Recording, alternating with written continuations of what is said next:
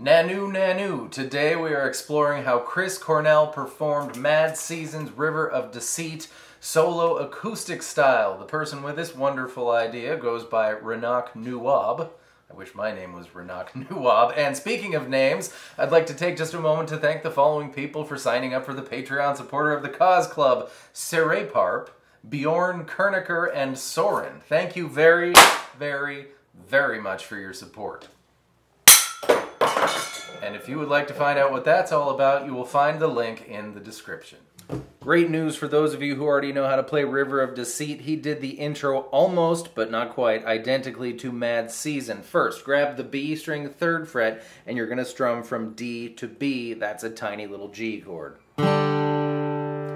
Then, the B string is going to go 3-5-3 as a hammer-on pull-off and land on the G string 4th fret. Silent night. Different rhythm. The next 4 notes are going to be B3, G4, slide down to 2, pull off to open. So, 1, 2, 3, 4. 1, 2, 3, 4. Now, G string 2nd fret, but instead of sliding up to 4, he just plucked the open B string. It's the same note. Followed by open G. Now we have.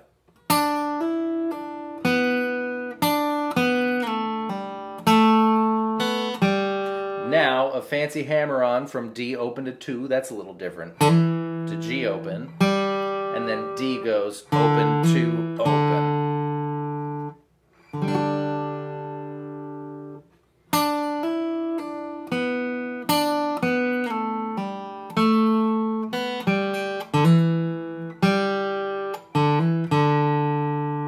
For the intro. And then when he was supposed to do F, C, G, he inexplicably played F, A minor, G.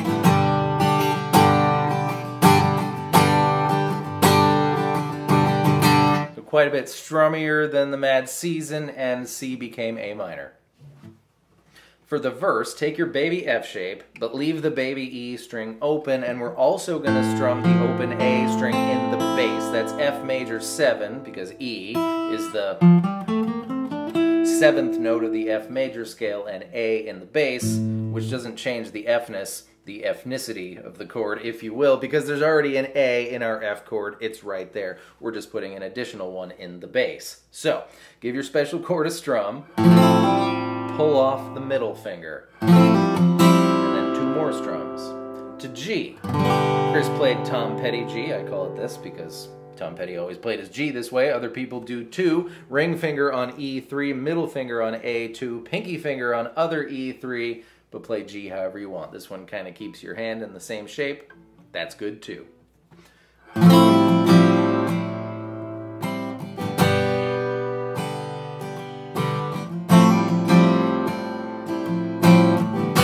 The verse.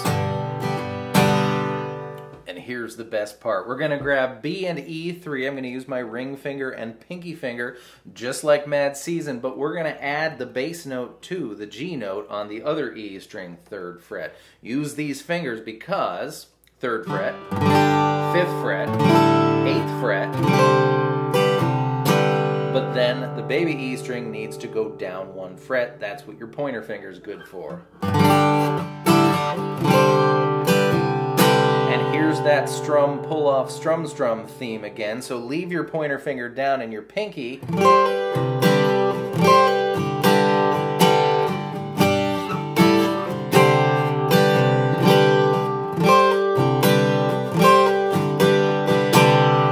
Just pulls off, rendering that E string the 7th fret.